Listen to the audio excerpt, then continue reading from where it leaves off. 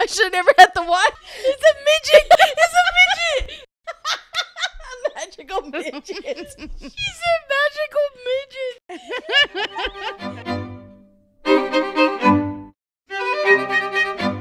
Hello there, listeners. Welcome to BookSluts. I'm Jenny, and to my left here is Angie, and to my right is Maria. This is the book I am bringing to the mic, A Dance with the Fae Prince by Elise Kova. Okay. And I'll try not to have so many spoilers about the book. I'll just try to give like good enough detail. So this was a new adult fantasy romance, which is now I figured out is a new genre I like of books. So it went from dark romance to rom-com now to, I think the word is I learned romanticy. I'm probably butchering it, but that's a new thing. but what is it? What is it a combination of?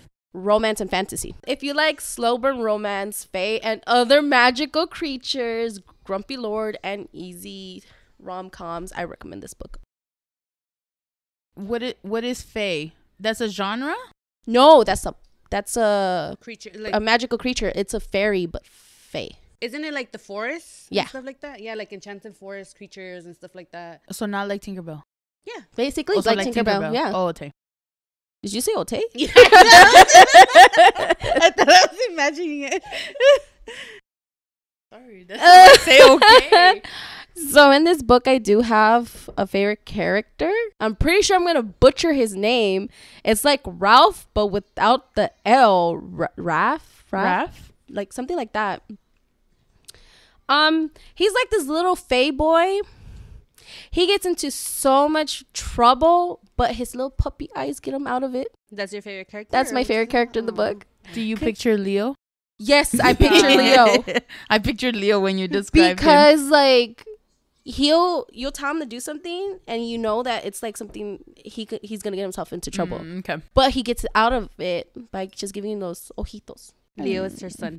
Yeah, and he gives like the puppy dog face, and I fall for it every time. So like this book did keep me guessing. Dick? Dick dive? Dick dive! Who's the dick dive? Oh my gosh. Don't into dick today.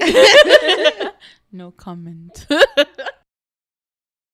Okay. So this book did keep me guessing to a certain point where I was actually able to put the pieces of the puzzle together. What was it about? So basically, it kind of felt like a retelling of Cinderella. She gets married off. So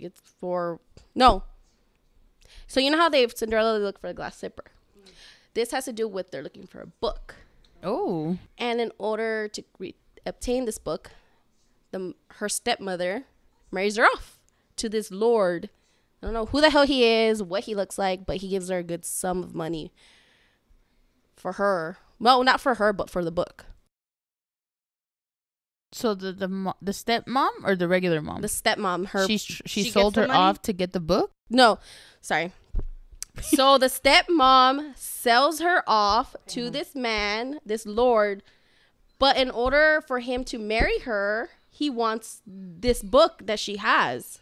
Oh. So the stepmom's like, all right. So she gives it, but for a good sum amount of whatever money was worth back then.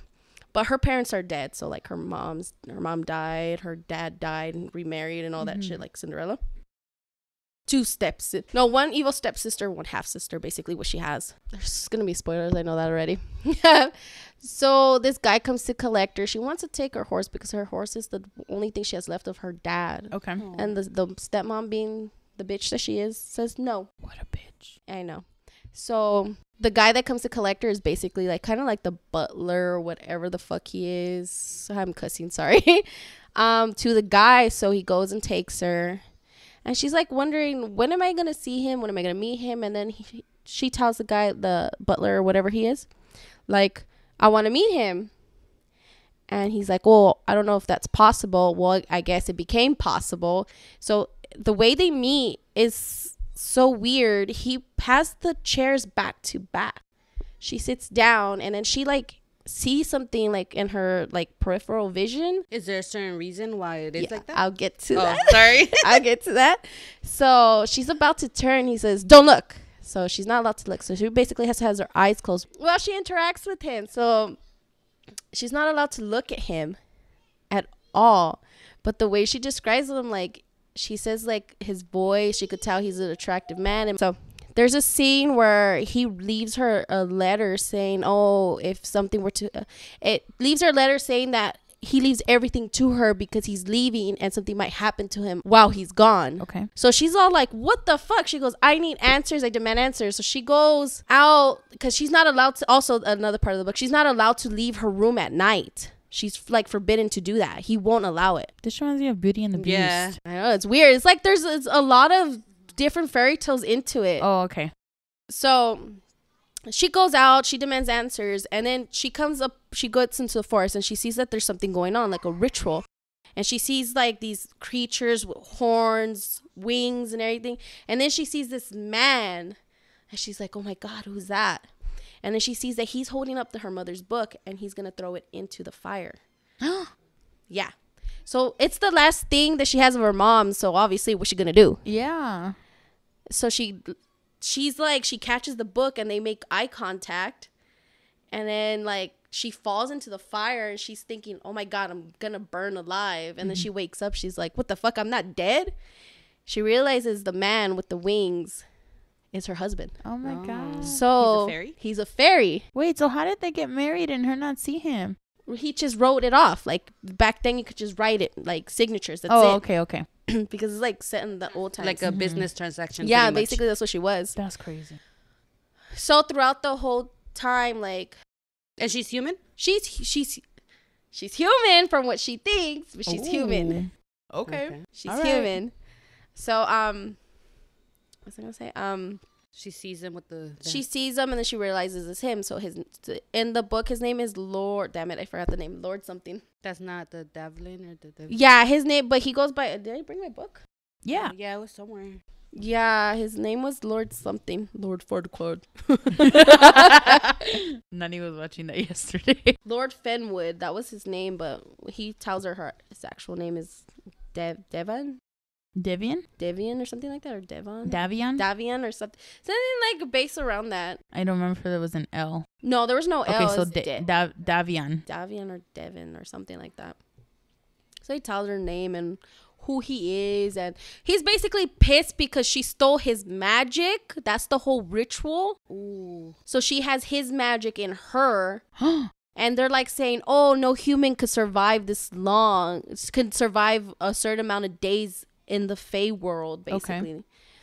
And she proves him wrong. That's awesome. Yeah.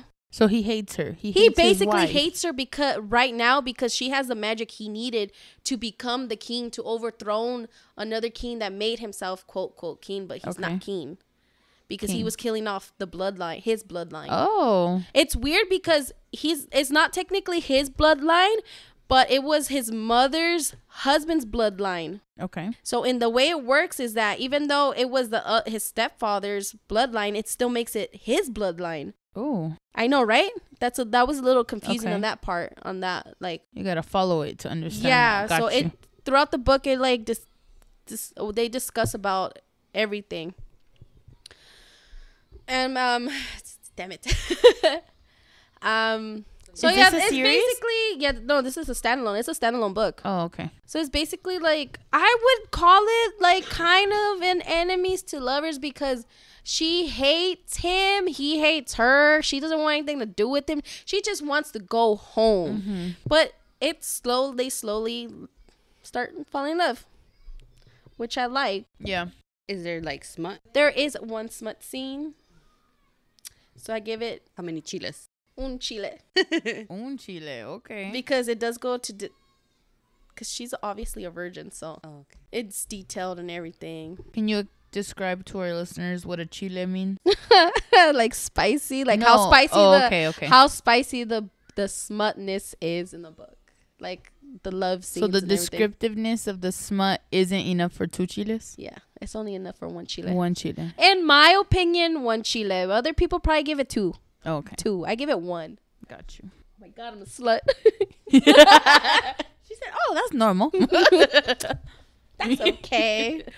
How do you rate the book overall? I actually rated a 4. Oh. Okay. Mostly because the character was kind of pissing, the main character, Katria? Yeah, Katria. Katria kind of like annoyed me every now and then because the way she saw love, she thought that's how it was going to be. How old is she? She's 18. Oh, okay. That's why. It's unrealistic. Oh, wait, I would what, think or- 16 to 18. Oh, okay. And she's always been stuck inside her house? Yes. Yeah. Basically. How So does she think it is? she would like, okay, so her father married the stepmother, and she would notice that the father would favor the stepmother a lot, and he would never stick up to defend her. And she thought that is that what love is, where that you turn a blind eye on your child. She didn't want that. Okay. So throughout the whole time, she knew she had these feelings for him, for Devion. It sounds like Davion. I know we're probably butchering it. I'm sorry, but French people, help us. so anyways, throughout this time, she begins to notice that she gets these feelings. What happens to make her get these feelings?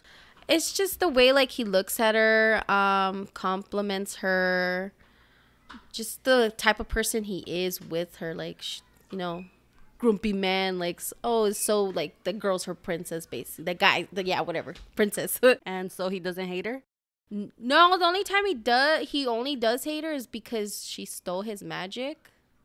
Quote what he says: "You stole my magic," but she kind of did it. And when does he fall in love with her? When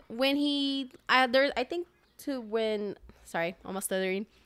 When she was in the garden, and she was just, I guess she was sitting and she was kind of swaying, and she's playing like this little guitar looking thing, don't know the name to it, and she's singing the music of his people, and like he later asked, like, where did you learn this?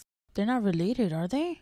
That's what I was thinking. Oh, no. Were they related? The whole time I was like, oh my god, they're related. They're related. They're related. They're related. And then you realize they're not. She's just a fairy. That's the fucked up thing is, okay, so she has these scars on her back. I feel like I'm going everywhere with this book. No, it's fine. So she has these scars on her back, and I guess she said she got them from when she fell As a kid. And, she was never allowed to go up to high places anymore because when she fell along with her stepsister. So she felt that her stepmother, like, resented her for that, thinking like she was trying to kill her stepsister. Oh. Yeah. But the scars actually are something else. Yes. Who She ripped burned them off off? her wings, the That stepmother. bitch. Oh, hell because no. when she was falling, On purpose? No, so the stepsister, that she tried to get away from someone, from what I remember. She was trying to get away from someone. The stepsister followed her, and she was pushing her and pushing her and pushing her to the edge. And they both fell, and she realized that the stepsister was falling first. And then she came, and then she realized she was falling faster, and she caught her. Oh, and she caught her. And that all she remembered is waking up and hearing her stepmother tell her father, like, you're so lucky I was able to do this. To find out, the stepmother clipped off her wings, so she burned where her wings were. So she's a fucking fairy. And she is the original person, queen of the Fae. So it's her bloodline. Oh, shit. Because her mom was also a Fae. Because she was part of that bloodline, but she ran away because that other bloodline was Boltov. That's the bad guy. Okay. I'm pretty sure I'm pronouncing that wrong, but he was killing off the mother's bloodline, her bloodline. And I guess the mother got away. Same with him. That's why he was in the human world, because he was married into that bloodline. That's crazy. So he needed that magic to take back his kingdom. So she's the true That's ruler. why they wanted the book. There's more to the book. I'm But just you don't keeping a wanna- lot of things Yeah, out. no, I got you. When was it published? Is it recent? Like, It was published in 2021. Honestly, I Yeah, think it was. Yeah. so let yeah, me it's see. pretty new then. Yeah, 2021. And, at the end, she was really, her other sister's her half-sister. So from the stepmom and her dad. And at the end, he takes her to go get back her horse. And she tells her, come with me. And the stepsister does. And they just ride off. So she stays with him. So she's a half sister, not a She's stepsister. half-sister. She's Okay. not half-sister. What happened in the spicy part? Well, it just talks about how she lost her virginity. You nasty. woo, woo, woo. Bow, chicka, wow, You're wow. Chile. Un chilito. I don't know. She said his girth was pretty big. Wow. So that's why I don't say. So fairies. Faye, sorry. Faye? Faye, yeah. Faye. But he's a fairy. Yeah, Yeah, they are basically. fae. So what? Why not say fairy? Because it's a better way to say it. It's like abbreviation.